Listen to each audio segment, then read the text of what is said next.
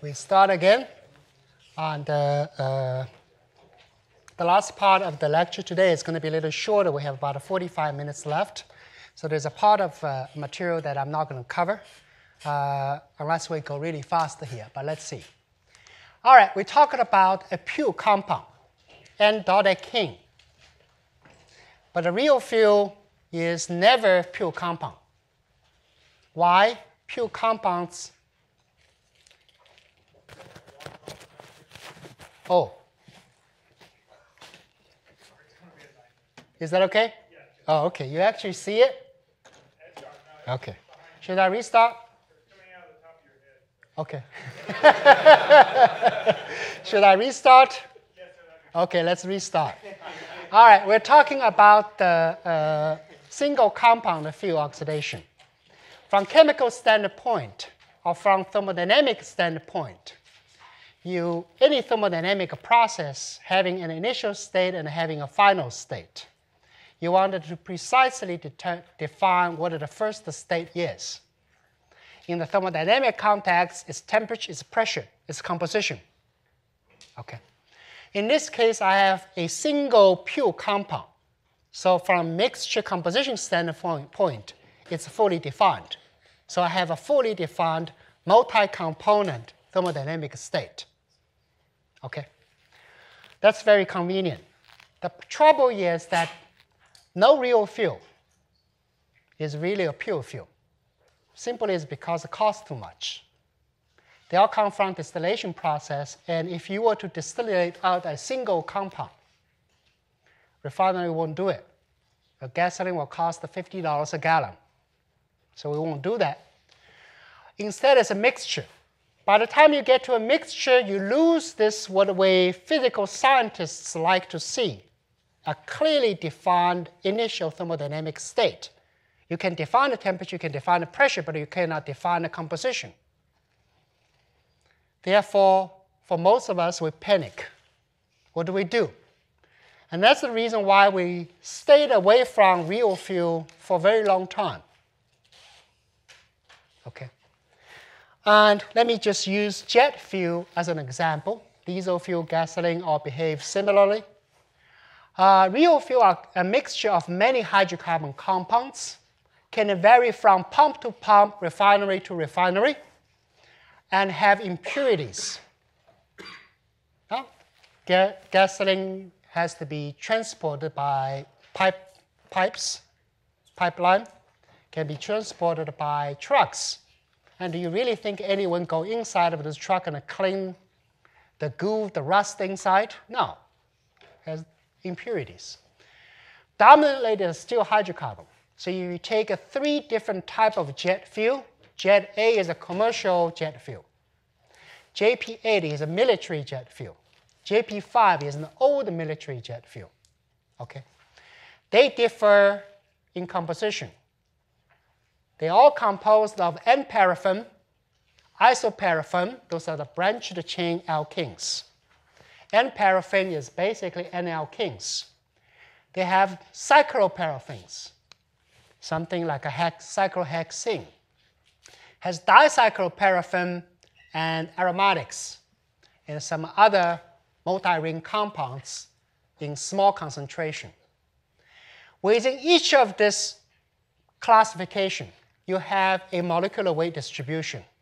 So for example, in jet A, the smallest paraffin, N-paraffin, is probably around C7. And then moving to C8, C9, C10, with C11 or C12 to be the most dominant. Okay? It has a distribution and tail off at around 12, 13, 14 carbons. Same is for each other class. So then among those fields, you see the amount of N-paraffin can be different. The amount of isoparaffin can also be different. And there are thousands of compounds. If you were to consider the combustion chemistry of this real fuel, you're going to have a model for each and every one of those compounds. That's impractical. That's not a problem that can be closed by any fundamental means. So over the last 10 years, The research field has focused on a surrogate approach. A surrogate approach saying that, can I develop a mixture of 4 or 5 compounds, neat compounds, to mimic the behavior of this more complex soup? For example, to represent the reactivity of N-paraffin, I can use N-dodecaine. To represent the reactivity of isoparaffin, I can use, well, some form of for that matter, isooctane. To represent the behavior of a monocycloparaffin, I use butylcyclohexane, and so on and so forth. Okay? In that, by this approach, a problem that can have no fundamental solution is recast into one that can have a fundamental solution. All right. The trouble is, it is just because of that surrogate approach that had led us to this 100,000 reaction model. All right, we run into another problem. 100,000 reaction with parameters we don't know, and we'll never be able to measure them or calculate them all. An issue I will talk about on Friday. Yet, for this particular problem, if you look at any of this fuel, jet fuel, one important spec coming out from the refinery that you can use this fuel, put it into the engine, making sure this airplane doesn't fall off the sky, are 2 properties as far as chemical properties are concerned. One is the hydrogen to carbon ratio. This needs to be around 2. Okay? Hydrogen-carbon ratio to carbon ratio is 2. Second, enthalpy of a combustion or lower heating value needs to be about 43 megajoule per kilogram. Chemically, they just need to satisfy these 2 specs, 2 properties. So what did the system actually do? Why these 2 specs are sufficient from a practical standpoint, despite the fact we don't understand it yet? Answer is in thermodynamics. And the answer is in the behavior we just discussed. Let me just use one example to show you for a more complex diesel fuel. Again, this is a similar measurement to N-dodecaine. Okay? Except for now, this is done for a diesel fuel, pre-vaporized, mixed with oxygen, in 4% oxygen in argon. In experiment, you typically don't want to do this experiment in air, is because laser diagnostics is the best when you dilute the mixture. You don't get too much background noise and other problems associated with that. What you see here is, well, it's not easy to measure the total fuel. For that, the total fuel is not even defined. You have to know what compounds you're looking at in order to do the measurement. So rather, they follow ethylene. This is another measurement done by Professor Hansen's group. Same thing as we saw earlier. In a multi-component fuel, over a period of time with ignition occurring around 1,200 microseconds. Within the first 200-300 microseconds, the fuel is entirely replaced by ethylene. The fact that the ethylene stays constant above tells us that the fuel pyrolysis has been complete. What's remaining is about oxidation of ethylene, leading to ignition, and a complete consumption of hydrocarbon, leading to carbon dioxide formation. Real fuel behaves very similarly. Remember, if we know what are the products produced, or if we can probe what type of products that are produced in a pyrolytic process, and if we have means to describe the exact kinetics of oxidation of the pyrolysis products, we can achieve prediction for this ignition. There are some other curves shown on the plot. Those are model prediction using a single compound fuel. Okay? They were close by detailed chemistry, but we're not that close. All right. So then fundamentally, let me ask you the question, why is that for any complex fuel, you pyrolyze it, you always end up having a small group of intermediates? Why can't you have thousands of these intermediates? After all, I started with thousands of compounds in the real fuel, right? What is the reason? Why when you heat up this field, nature simplifies for us such that each and every time you always burn the same, well, oxidize the same intermediate? It's in thermodynamics. So let me explain this chart. It's a little bit complicated. Remember the enthalpy of formation, entropy, and the Gibbs free energy. Okay? Let's look at that chart first. So this is my field. In this case, it's a 43 megajoule per kilogram, lower heating value. That value is for a jet fuel. And it has a carbon to hydrogen ratio of 1 to 2, and with mean molecular weight around C11H22. So that's my real fuel. Okay? And I asked the question, if I heat this compound at 1300 Kelvin, isothermal, fix the pressure of 10 bar, what are the possible thermodynamic products this system like to go to? Equilibrium product. Okay? Remember, thermodynamics provide a driving force. Thermodynamics gives us an end state. Kinetics is something about how fast this process is going to take place. So we're going to define the problem from the standpoint of thermodynamics because after all, if you look at this, the message from those experiments is the cracking process is very fast. Even if I assume the total time it takes is 0, my prediction for the entire desirable property to predict is still 700 microseconds. So I can get away without worrying too much about the kinetics here. I just need to know what are the equilibrium products produced. The very fact ethylene stays constant, meaning tells us that a system is in quasi-equilibrium. If it's not in quasi-equilibrium, kinetically something's still evolving. You should see ethylene is going to move up or moving down in this whole process. The fact that it stays relatively constant tells us that this is a thermodynamic end state or quasi-end state. Okay? So let's go back to look at this chart. First of all, if I just dumping everything possible into my pot, all possible species that I can consider, what comes about, the most stable favored thermodynamic state and the equilibrium condition is total carbon, total hydrogen.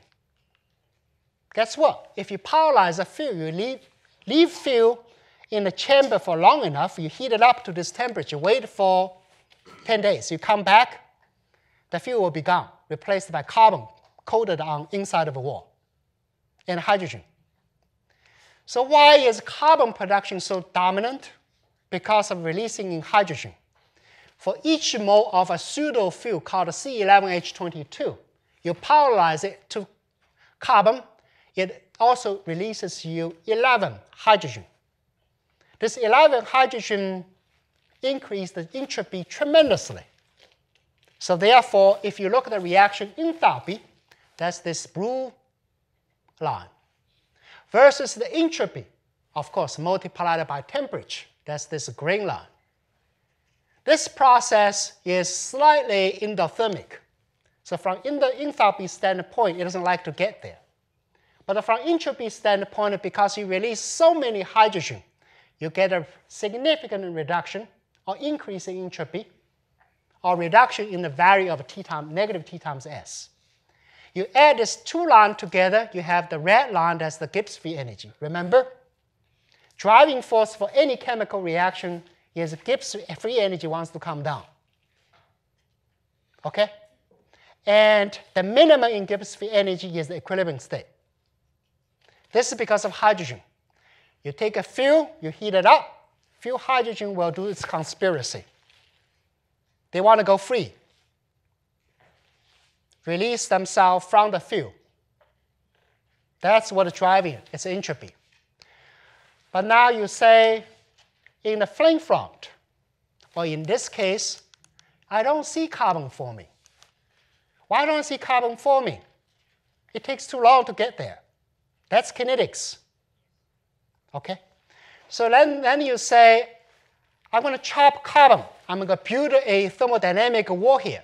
I'm not letting carbon to be converted to graphite in an equal chemical calculation, you throw away the carbon from your thermodynamic data file, which is equivalent by going into this NASA polynomial assign enthalpy of formation for this species infinitely high. You'll never get there. So you build a wall. You throw away carbon, that's what you get. You don't let me to form carbon, I still want to form hydrogen because my driving force is I want to go free. I want to minimize my entropy. So in doing so, it'll produce a bit of methane to compound things out. But even more important is to form aromatics. This is pyrene. Pyrene is a smaller molecular unit of a graphene. It's the precursor to graphite. Understandable? You don't let 4 carbon to form. I'll form something about to become carbon. All right. You then throw pyrene out of the consideration. What do you get? I'm sorry, this is not easy to see. You have benzene. You have toluene. Hydrogen still dominate, for that's what's driving it. You compensate things because you have to conserve hydrogen to carbon ratio. You produce a little methane to keep in the hydrogen to carbon ratio 2:1. You said, I don't like benzene. It takes too long to form benzene. After all, in Ron Hansen's measurement, there is no more benzene.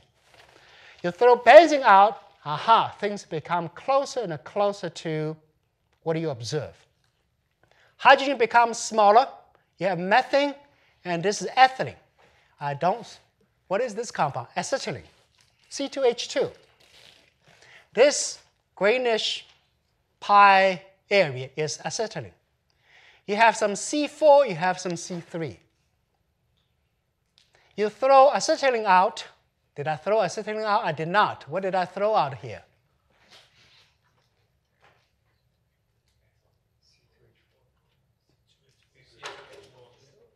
Oh, I did throw acetylene out. Sorry, don't match the color. They don't match here. This is acetylene. Here now, this is ethylene. My apology. Then ethylene becomes more dominant. You ask, say, conversion of kinetically converting ethylene to acetylene takes time. So let me throw that out. And then if you want to say, I want to throw all the C4s out, the last one, what do you get? Pure ethylene. Almost a pure ethylene. Keep in mind that pure ethylene has a hydrogen to carbon ratio of 2, matching the fuel exactly. So dynamically, this whole thing is about producing hydrogen. In some way, if you can limit the production of hydrogen through eliminating large hydrocarbon, mostly in dehydrogenated species, like aromatics, like acetylene, and ethylene obviously become dominating.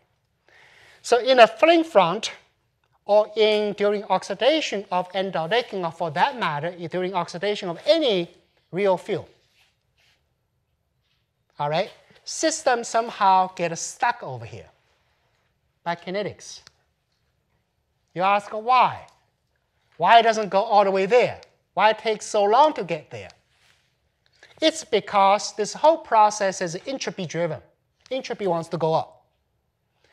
This is endothermic, from the fuel to this state, to that state, to that state. The total enthalpy goes up. Therefore, taking the difference of the two, you have to put energy into the process in order for it to occur. Under adiabatic condition, if I were to polarize this fuel, in order to get there, my temperature must go down. When temperature goes down, kinetics goes slower. So it's a negative feedback. It's a negative feedback because the more pyrolysis you have to do, the lower the temperature. The lower the temperature, the lower the kinetic rate.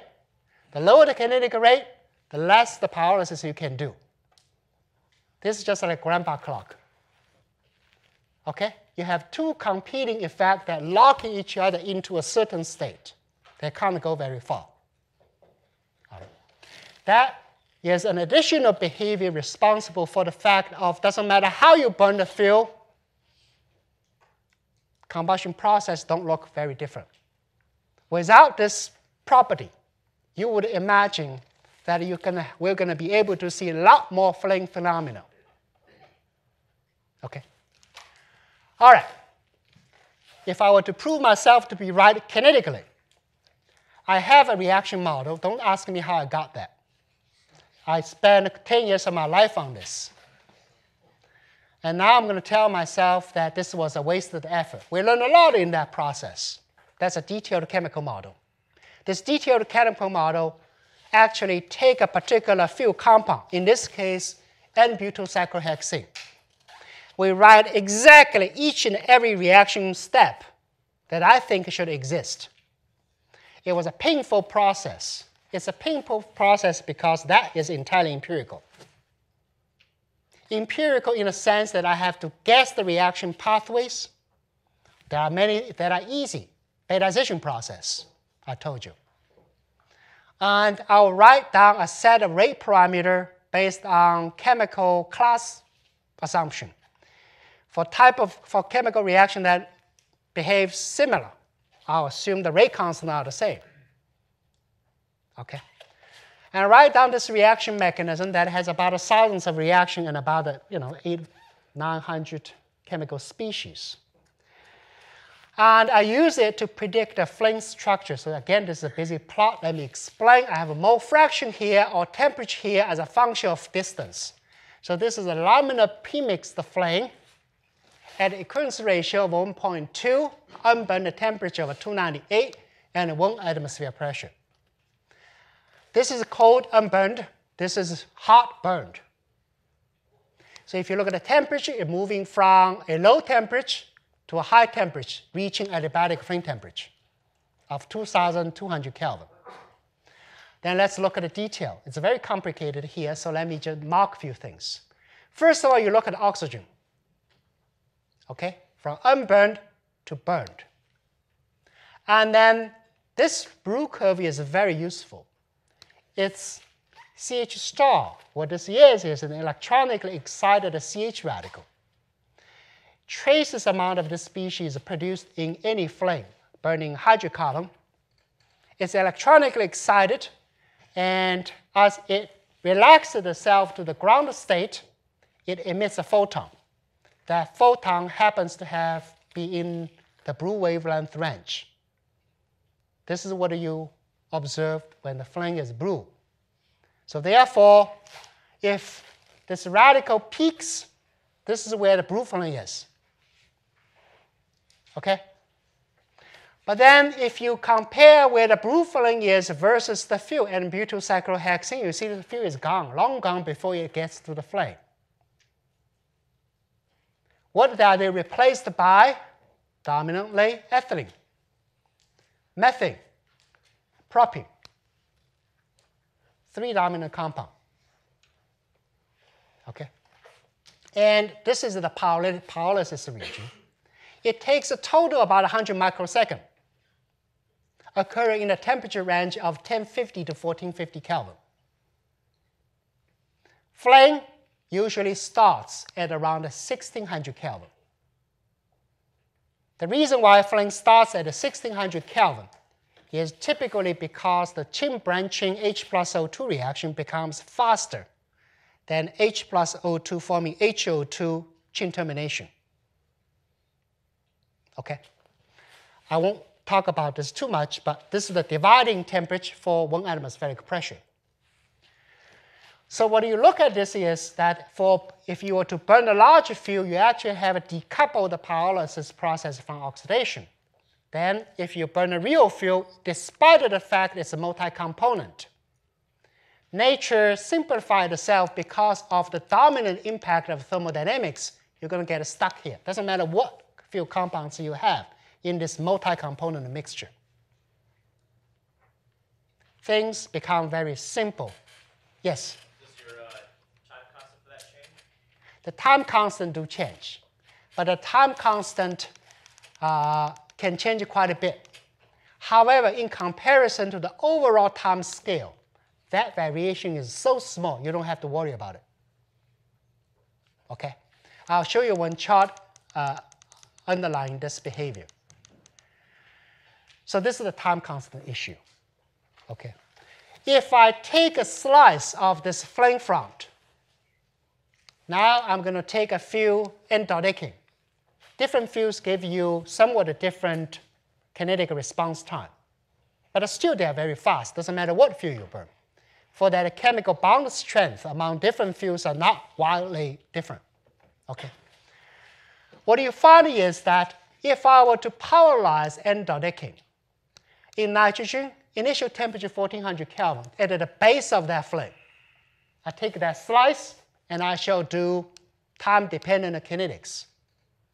What you find is that indeed the pyrolysis is done mostly in the first 100 microseconds. The fuels and decking starts here. At the end of 100 microseconds, you have about a few percent left. What are they replaced by? Dominantly ethylene. Some hydrogen, propene, 1-butene, and then you have ethane and methane. These are 1, 2, 3, 4, 5, 6 compounds driven by thermodynamics, produced within a very short period of time, and after that, the system got stuck. Stuck, it won't go to the next batch of favored equilibrium products. Why? This cracking process is endothermic. Temperature goes down, everything got frozen. And then for a very long period of time, up to about 500 microseconds, as a matter of fact, I can plot this up to 5 milliseconds, 10 milliseconds. This soup stays constant, waiting to be transported into the flame to get oxidized.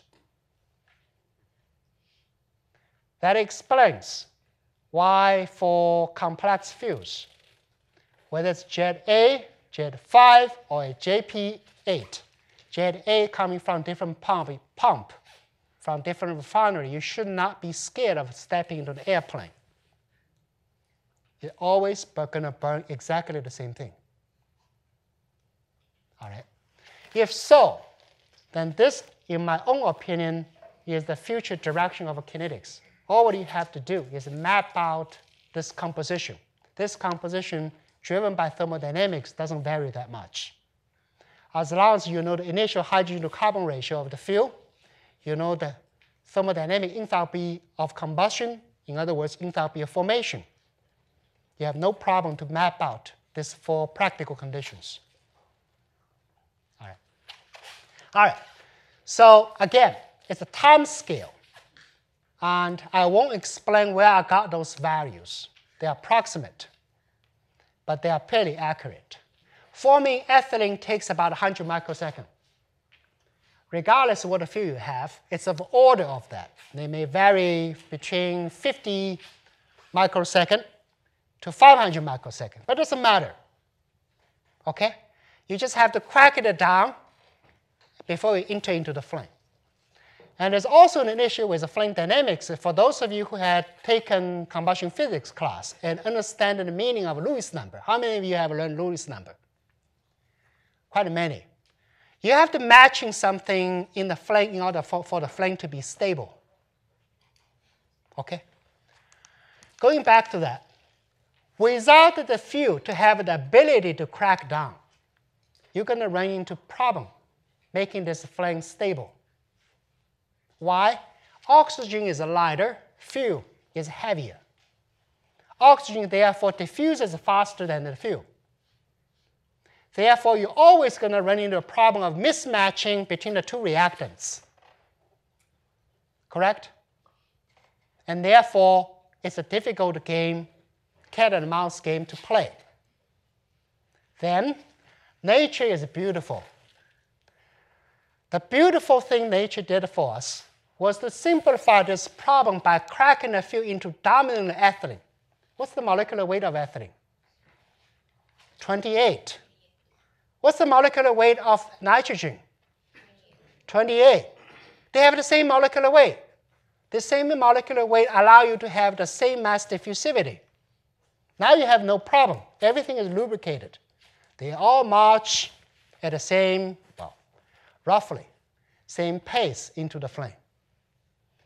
And it's for that reason you can burn many, many different fuels without being impacted by specifics of that chemistry.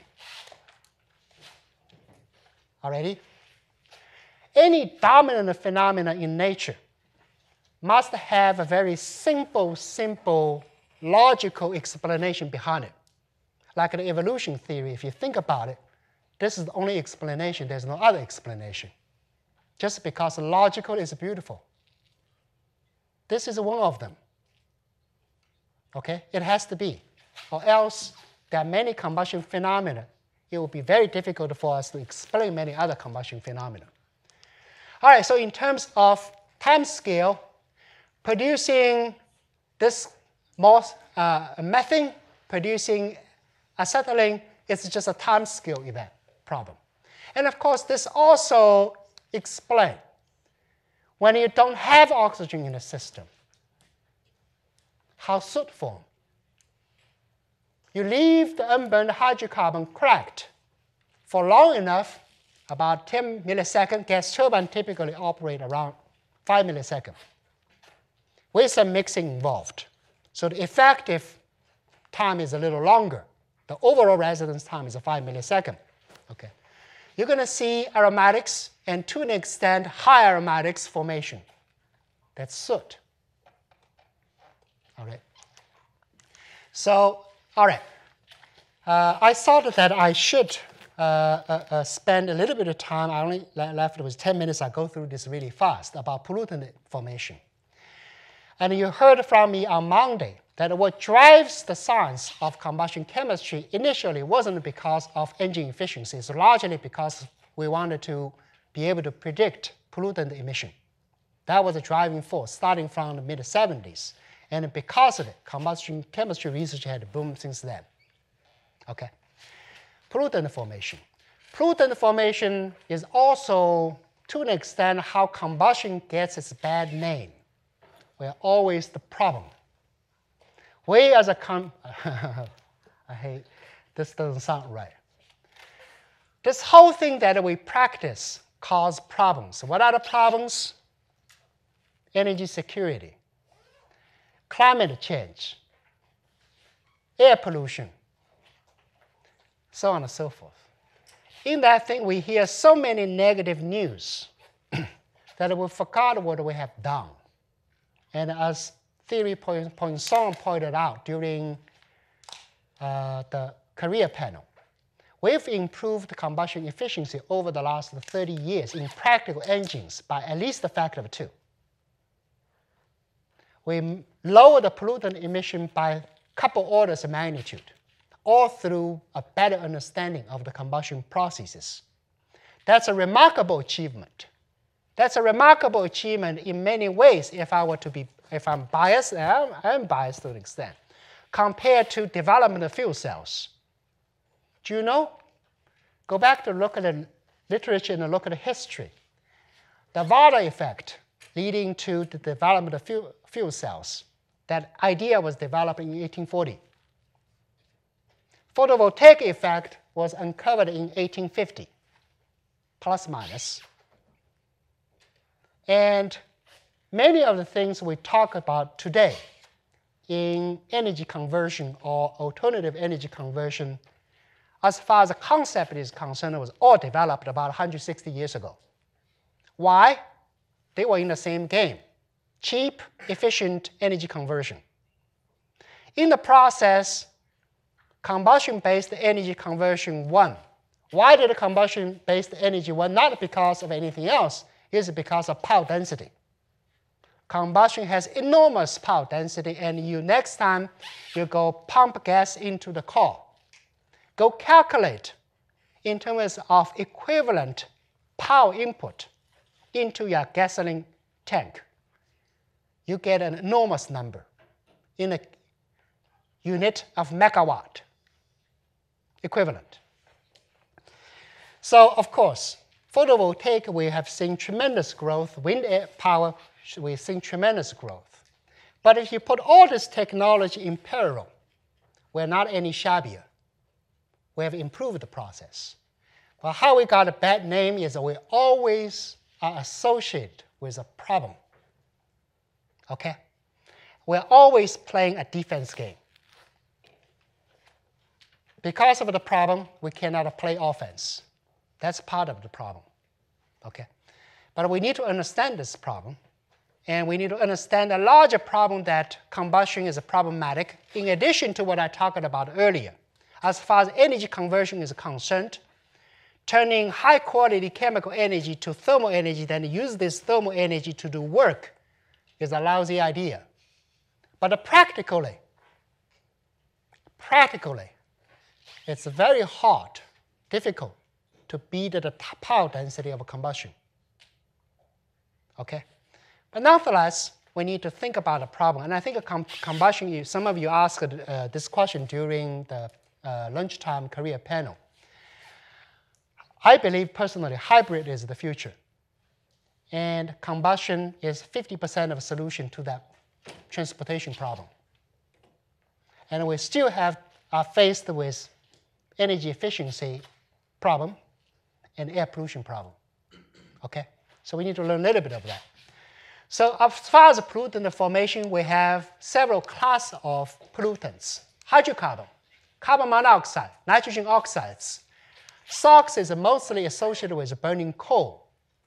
Sulfur, as a mineral matter, is in the coal itself. We have particulates, mostly soot or the smoke. And if you argue the final combustion product, CO2, regularly speaking, should be classified as some kind of air pollutant because of the greenhouse effect and its impact or potential impact on the global climate. All right. Improved combustion efficiency will fundamentally reduce carbon dioxide. But in addition to it, what's critical here for us to do is NOx and the particulates. Those are two important air pollutants in the combustion process. Nitrogen oxides is related to photochemical smog. We don't feel this problem today in US cities as much as it used to be 20 years ago or 30 years ago. Okay? In other parts of the world, it remains to be bad. For example, in Beijing, I forgot one of this is Mexico City. Anyone can tell me which one is Mexico City? Anyone? Or neither is? My apologies. I thought I had one in Mexico City. Okay. In flames, well, NOx in many ways is associated with photochemical smog. The haze is associated with NOx emission from combustion. There are three mechanisms responsible for NOx emission in combustion. The first mechanism is called the Zeldovich thermal NOx, and it's inherent to any combustion process. Don't worry about the first reaction. The key reaction is the second one. Remember, one of the key radicals in the reaction process in combustion is O atom. Nitrogen is otherwise not very reactive, but it can react with O atom. And O atom attack nitrogen, form NO. You then have an N atom. N atom attacks the molecular oxygen, produce another NO. So this is a straight chain reaction process. As long as you have O atom, you're going to form NO. The question is how much NO? How fast this kinetic chain cycle is. And then about this is understood a long time ago, and this was in the context of high-speed vehicles, and you're going to, powerize ambient air, and this is where the first reaction comes in. About 40 years ago, we also realized that there's a few bound, not a few originated NO. If you take a CH2 radical, take methyl, strip another hydrogen away, you have a methylene. Methylene is very reactive. It can also react with molecular nitrogen, forming hydrogen cyanide. Okay? And potassium cyanide is, of course, very toxic. Hydrogen cyanide is not that good either, but in a gas phase, it's not that bad. Well, it's bad. And hydrogen cyanide undergo additional reaction with O atom, form NCO, and NCO react with hydrogen atom form NH. And NH reacted with H atom to form N. So there's a long sequence of reaction process, eventually ending in NO. And of course, fuel, practical fuel is never pure. It always has a certain amount of nitrogen in it. The reason for that is because petroleum comes from millions of years ago, living things. Living things always have nitrogen in it, so all fuel would contain a small amount of nitrogen. In coal, it's a little bit more than petroleum. In petroleum, it's a little more than perhaps natural gas. They're always there. And in ambient air, NOx is going to undergo photochemical reaction. So it receives a photon, split it into NO. So what we form here is NO, and in the exhaust pipe, when temperature goes down, NO reacts rapidly with oxygen, forming NO2. So what is being emitted into the ambient air is NO2. Okay? NO2 can undergo a range of radical chain reaction facilitated by photons. So for example, NO can be photolyzed to form NO plus O in ambient air. O reacts with O2 to form ozone. Okay? And so on. Two aspects. First, the production of ozone. Ozone is an oxidant. It leads to a variety of health problems. All right? Second is the photon. This photon is in some way, not all. The full mechanism for photochemical smog is a lot more complex than I show here. But this chemical soup do absorb photons and do scatter photons in a different way, leading to this smog, okay, the grayish, darkish, cloud-like air. That's because interaction of the pollutants with the sunlight. Soot emission. I know I'm about to run out of time, so I try to just show you perhaps two more slides, then we call quit. Soot, smoke, coming from airplane, ships. We don't use this kind of thing anymore, but we do use this, okay? And from stationary power production. Soot is thought to impact the global climate, and its exact impact is not well understood yet. Many things has been postulated. Some enhance the climate, global warming, some reduce global warming. Okay, and soot can be deposited on the polar ice, leading to great amount of light absorption and ice melting, polar ice melting, thus raising the sea level. Mixed snow with dirty soot cause brownish snowflakes, again leading to great amount of light absorption. And you have regional clouds that's brownish. Again, there's a mix between ice crystal in the clouds with soot. And believe it or not, contrail, following a jet, is the result of nucleation of ice crystal on soot particles. All right, you all know that water, pure water, does not nucleate into droplets. You have to have some dirt to allow it to form.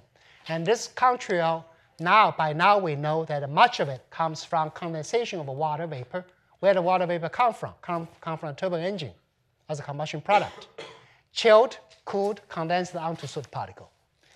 But by and large, the effect of soot is in increased cloud density because of this induced cloud nucleation phenomenon, such that if you examine its potential radiative forcing comparing to effect on CO2, methane, and other chemical compound, the direct and a cloud albedo effect of the soot particle remains to be very large, but they are in opposite direction as carbon dioxide. This is the biggest unknown in the global climate model. You see the uncertainty bar. And this phenomenon has been explored by some crazy people. This, I have to say, crazy people. That the way to deal with global climate change And greenhouse effect is pumping particles, soot, into the stratosphere, increase cloud density. That problem can be fundamentally solved. I don't know about you. I don't want to do this experiment. If you don't do it carefully, you're going to run into a deep freeze. Okay? Do you know that without carbon dioxide and water vapor, what would be the mean Earth temperature? Anybody? Negative 16 degrees. So without carbon dioxide and water, the Earth would be frozen. Carbon dioxide and water isn't bad. It's when you have too much of it, it becomes a problem. Okay? And then over the past millions of years, we have gone through several ice ages. The mean temperature is not, by all means, much, much lower than today.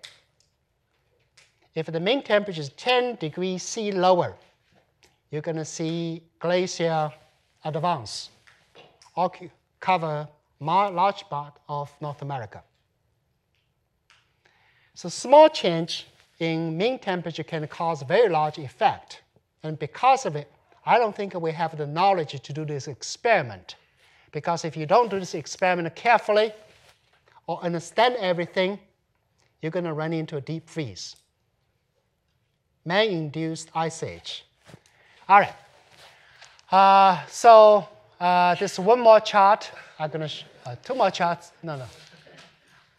I tell you what.